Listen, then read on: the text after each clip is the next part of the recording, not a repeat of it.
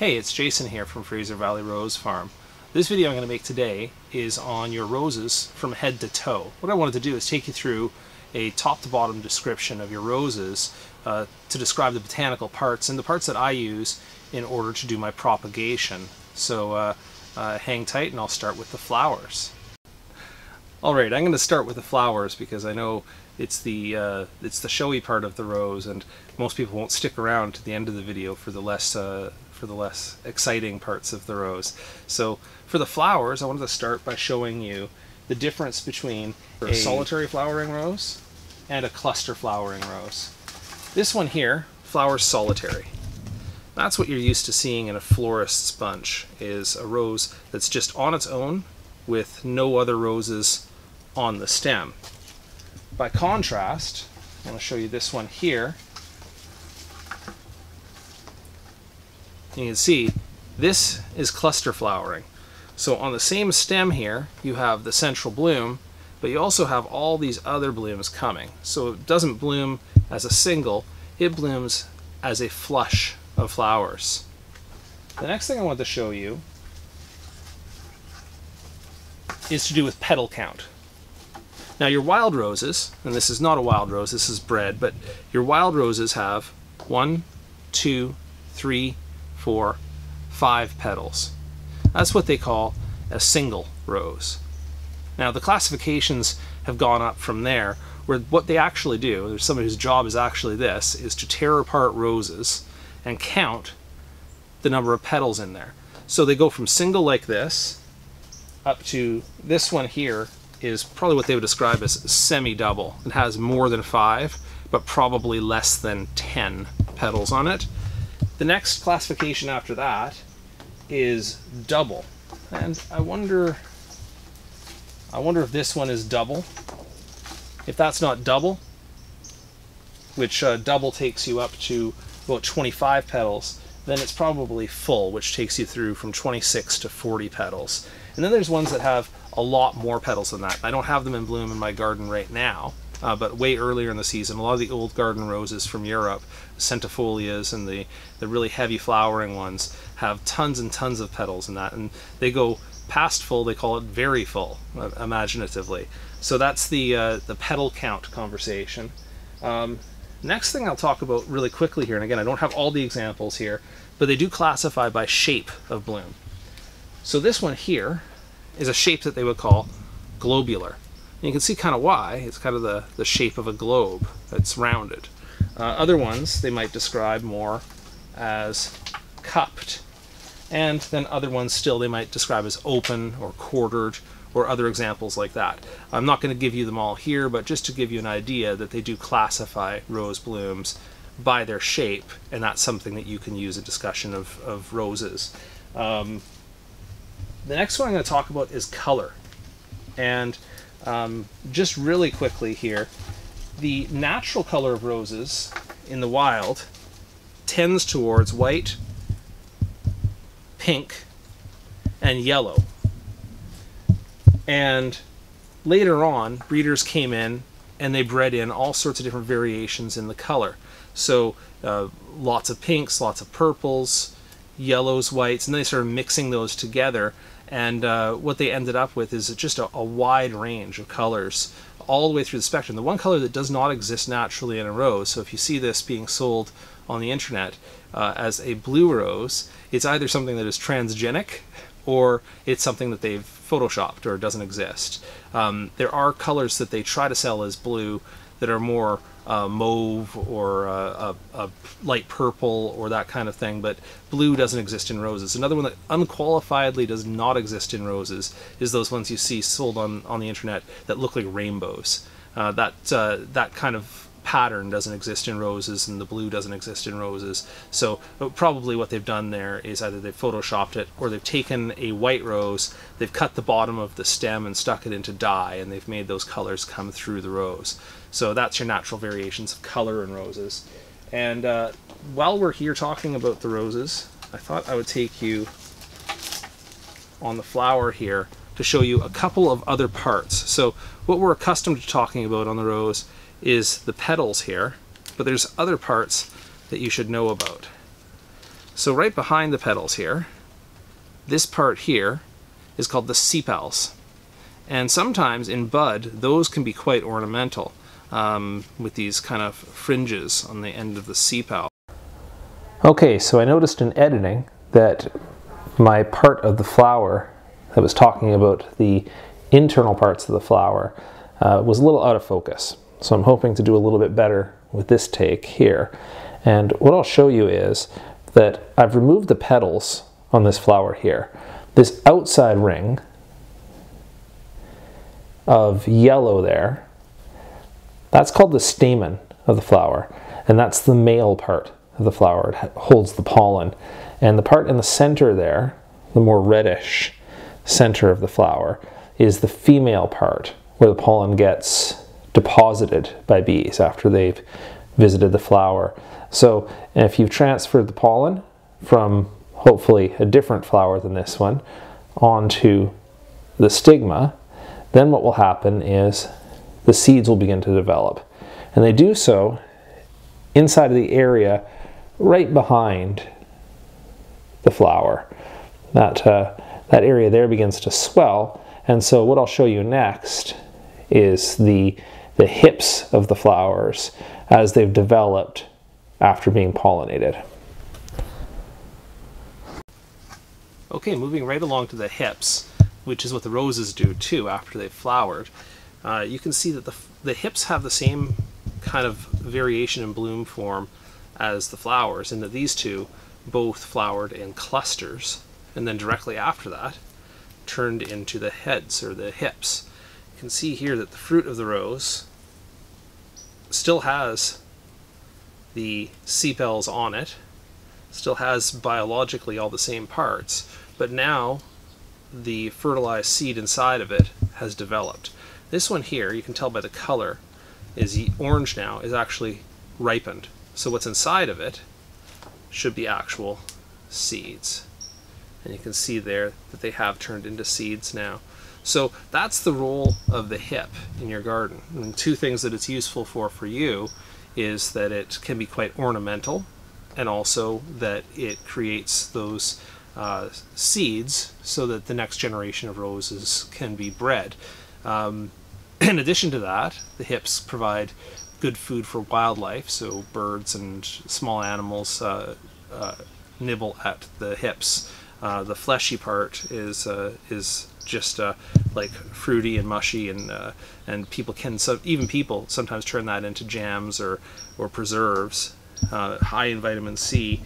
But as I say, for ornamental purposes, that's kind of neat to look at.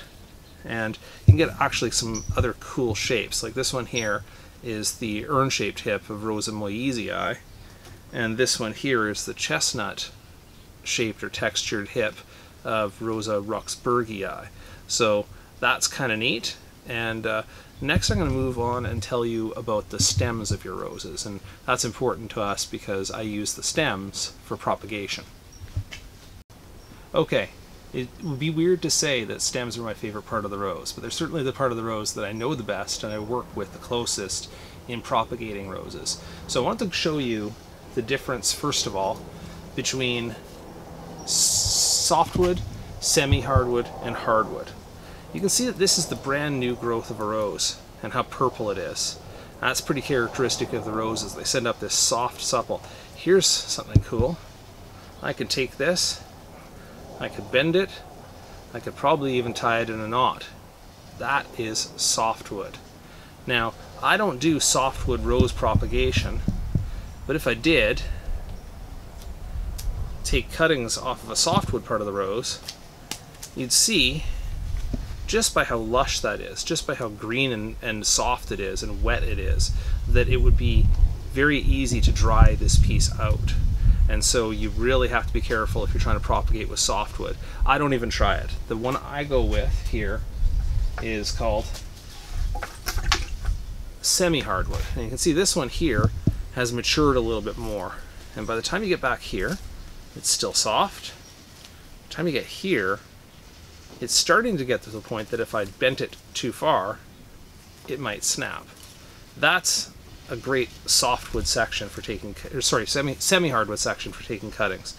and cut above a node and cut below a node, and I'll go over that in just a second. But that is a semi-hardwood section. And without even pausing a little bit here, if you go way further down on the stem, you're going to find the hardwood portion. And hardwood is so firm that I can't really bend it without it buckling or cracking or breaking or snapping on me. So that's hardwood. And I do hardwood cuttings and I do semi-hardwood cuttings. This isn't my cutting video, but that's an important part to me. So the next thing I want to show you on the stem here is that every place where a leaf emerges from the stem, that is called a node. And I've got 1, and I've got 2, 3, 4, and 5 nodes here. 1 near the top, 1 near the bottom. Every place that one of those leaves comes out, and I'll go through the leaves in just a minute here, is also a place where the rose can regenerate. That's where it has its buds. That's where it would initiate the growth for either a flower or for a new shoot. So that's what the buds look like.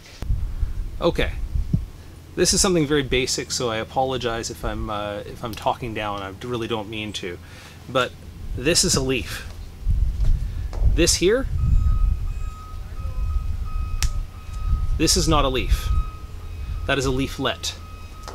Only if it attaches to the stem, the whole thing, that is the leaf. Each of these is just a part of the leaf. So when people say pull off a leaf and try to propagate with the part below the leaf, they're not talking about this little midrib on the leaf. They're talking about the stem. This here is a full leaf, and that part there is just a leaflet. Now leaves can come in a bunch of different shapes and sizes. Like this one here, as for color, this one is sort of a grayish, almost purplish looking leaf. That's from Rosa glauca, so it can have a different look to it. You can also notice that it has a different leaf count. So this one here has 2, 4, 6, 7 leaflets on the leaf. Other ones on this one here, for instance, this one has 7. Some of them have 5, and even closer up to the blooming end of the rose, they can have only 3 leaves on modern hybrid roses. Other ones, like this one here, have 9. So that's 2, 4, 6, 8, 9. That has nothing to do with its stage of growth. That's just that this is a different species of rose. And you see it's distinctive, and it has smaller leaves and toothed leaves. That's from a Scots rose. So different roses have different leaf counts. Now, when they talk about doing pruning on roses and deadheading on roses, oftentimes they'll refer to prune back to the next leaf set that has 5 on it. Obviously, this one has 9 to begin with, so you'd want to go down to in fact, you wouldn't deadhead a Scots rose. So they're really talking about those hybrid roses. And on those, you would pull back down to a 5-leaf leaf set. Now, the goal of deadheading is, when I talked about the benefits of having those rose hips in your garden, well, that's the benefits. The downside of having rose hips in your garden is that when the rose starts putting energy into growing rose hips, what it isn't doing is putting energy into blooming again. So if you want to deadhead your rose, count back down to the part where the rose is still vegetatively growing, and you can tell that by having a leaf set that has 5 leaflets on it and cutting at the node above that.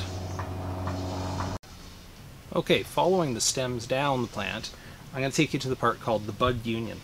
Now, that could also be considered the crown of the plant, and that's where all of these stems reach and make this sort of swollen area right where the plant reaches the ground, where it all emerges. Now actually, when I say it meets the ground, it actually could be a little above that. Some people plant their bud union a little bit higher, and some people plant them a little bit lower.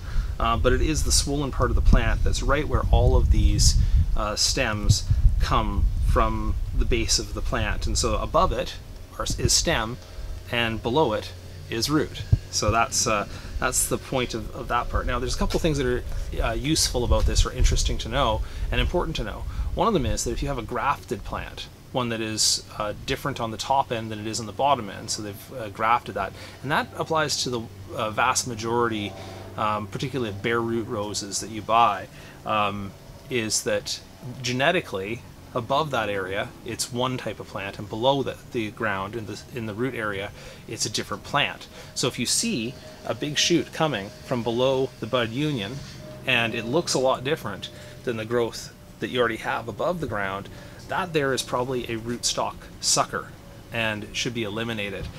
So I did a video on that a while back, but that's one thing that's important to know about the bud union. The other one is that it is the point at which your plant knows, or whether you would know, that the plant is alive or dead. So if a cane dies back to here, your plant is not dead.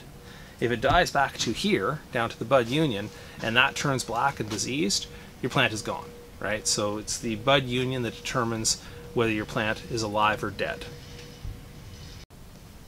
Okay, my final topic here is about the roots. Now, I can't overemphasize how important the roots are to the health of your plant. Most of the time when I look at a plant in a greenhouse and I want to determine how healthy it is, first thing I do is take it out of its pot, tip it out, and I look at the roots.